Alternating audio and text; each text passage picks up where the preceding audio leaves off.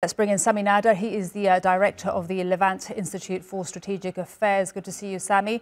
Tell us, what do you think Benny Gantz's plan is here?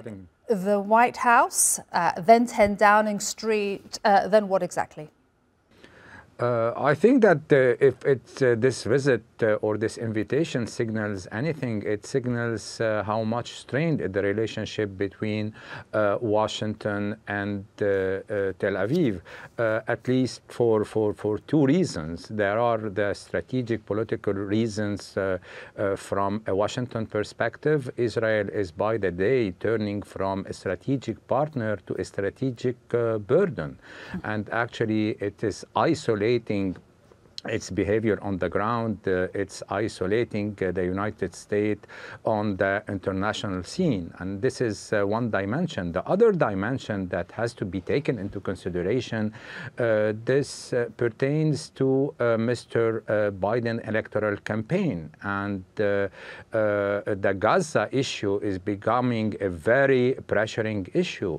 I mean, we still have in mind the visit the president made to Michigan, which is a swinging state, and how much the left wing of the Democrat Party is uncommitted, or the list of uncommitted voters in Michigan and in the Arab the Arab American who are very angered from his stand, being incapable of securing at least a ceasefire in Gaza. So the situation the relation is very strained, and this visit of Gantz, or the Gantz invitation, is a message to Netanyahu first, that they are not backing him up in his policy. First of all, this operation, the military operation inside Gaza, has to stop, or at least a change in the way they are waging it. Sami, you say Netanyahu, Israel are going from, to quote you, a strategic partner to a strategic burden, but they could stop that any time, couldn't they? They could just stop their funding to Israel at any time. Even these words there, these calls for a ceasefire there by Kamala Harris, they could stop this any time. They could turn things around at any time. Yeah. Yes, I mean, they can stop the military aid, but the fact is that this will reverberate on other priorities, namely the war taking place in Ukraine. This is a bipartisan issue, the support of Israel inside America, especially in electoral time.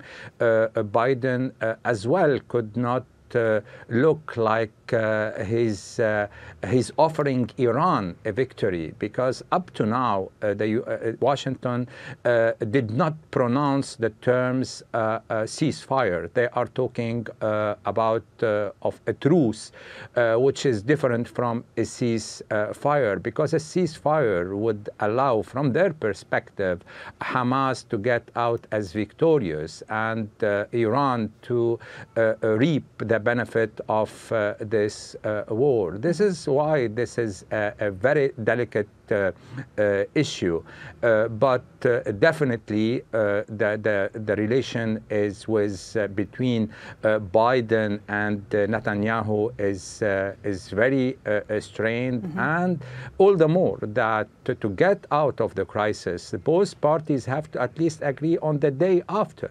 Up to now, Netanyahu is closing all doors for any possibility of a Palestinian state. And this is complicating the matter for the West and the rest, and especially for the Arab community, because they need to offer to the Palestinian people a sort of a solution. And this solution has to offer, at the end of the day, a Palestinian state, a Palestinian autonomy, autonomy for the Palestinian people.